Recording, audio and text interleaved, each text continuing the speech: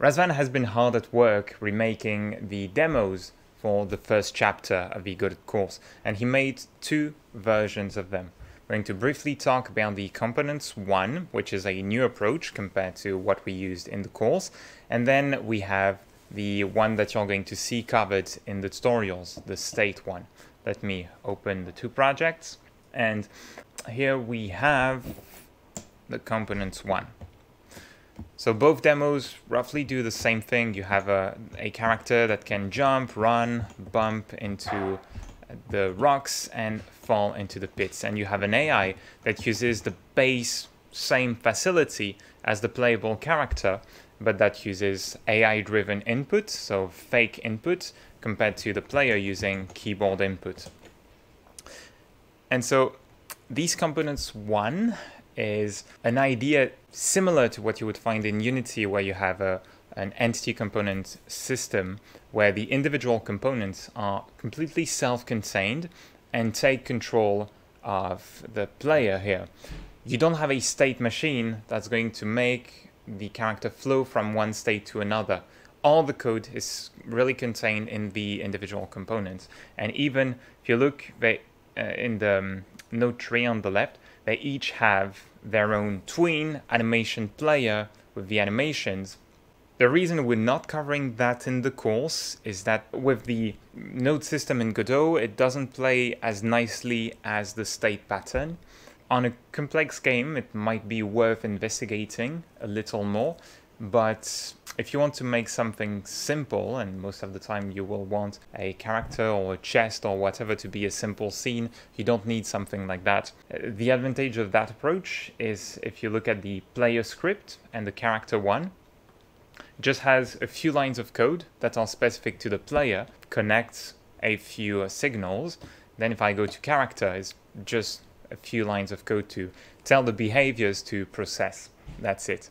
And there's no deactivating, like with a finite state machine, deactivating some parts and all. It's all being handled in the individual behaviors where you will find the bulk of the code. So with that, the next demo is the one that you're going to see covered in the course. It's similar to the original approach, although it's been rewritten from scratch and improved. It's going to show you how to create stateful objects. You have a pattern called the state pattern, and with a tool called finite state machines that's covered in chapter 10 in the course in details, but also covered in chapter 3 with the boss, so that every version of the course shows some of that. The stateful approach, a stateful object, is an object that's going to have all the code to switch states inside of it. Makes it so it's pretty quick to code compared to using the full state pattern, and you don't need lots of files. At the same time, it gets really messy. It doesn't scale past a few states. So right now, with a handful of states, it works. You have 200 lines of code in this script, and this is what the first chapter will be about. Not only, we're also going to show you the strategy pattern, another design pattern that delegates some work to a script file.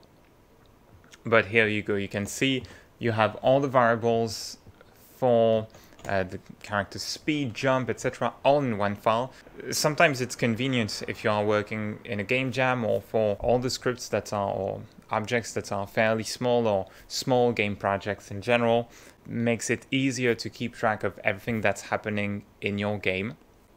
I wanted to show you that because it's a useful tool.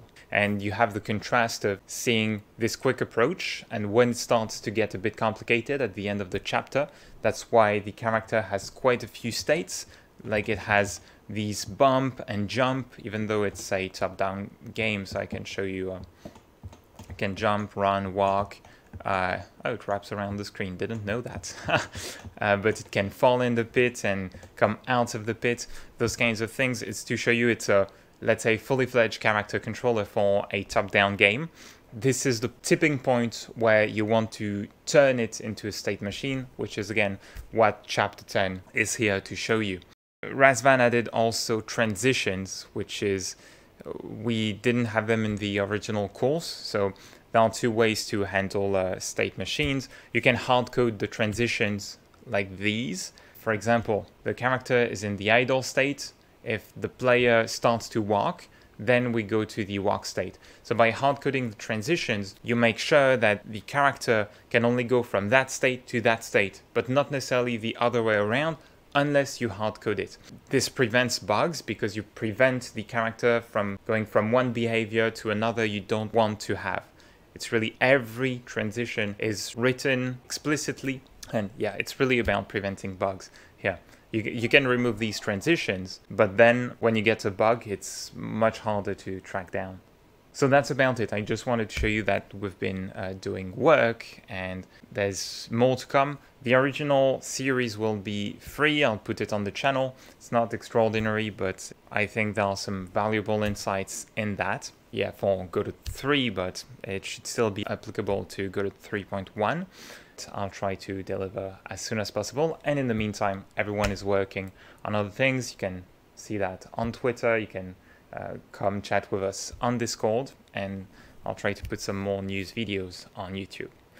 That said, thank you kindly for watching, be creative, have fun, and see you in the next one. Oh, and before I forget, this project will close the previous Kickstarter completely with this first chapter remake and allow us to move on to the next one. Bye bye.